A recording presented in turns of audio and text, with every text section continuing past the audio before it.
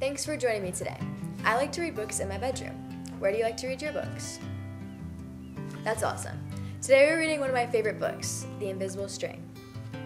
The Invisible String by Patrice Karst. Liza and Jeremy, the twins, were asleep one calm and quiet night. Suddenly, it began to rain very hard.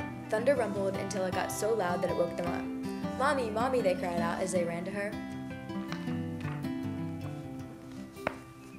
"Don't worry, you two. It's just the storm making all that noise. Go back to bed." "We want to stay close to you," said Jeremy. "We're scared." Mom said, "You know we're always together no matter what."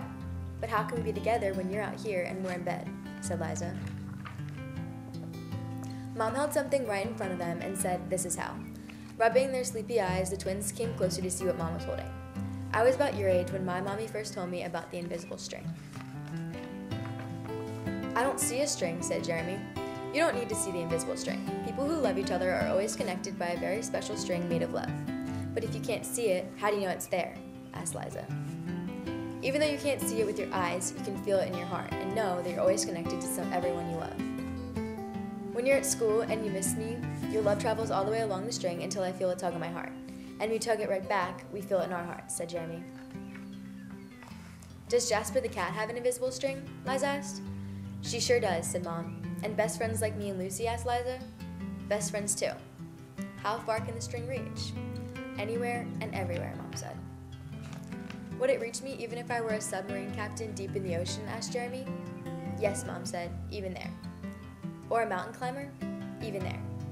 "A dancer in France?" "Even there." "A jungle explorer?"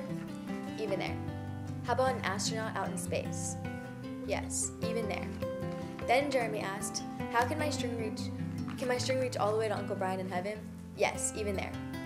"Does the string go away when you're mad at us?" "Never," said Mom. "Love is stronger than anger, and as long as you have love in your heart, the string will always be there. Even when you get older and you can't decide things like what movie to see or what game to play in the back seat or what time to go to bed. Oh, that's right, you two should be in bed." And with that, they all laughed as Mom chased them back to their beds. Within a few minutes, they were asleep, even though the storm was still making the same loud noises outside. As they slept, they started dreaming of all the invisible strings they have, and their friends have, and their friends have, until everyone in the world was connected by invisible strings. And from deep inside, they now knew, no one is ever alone. Thanks for joining.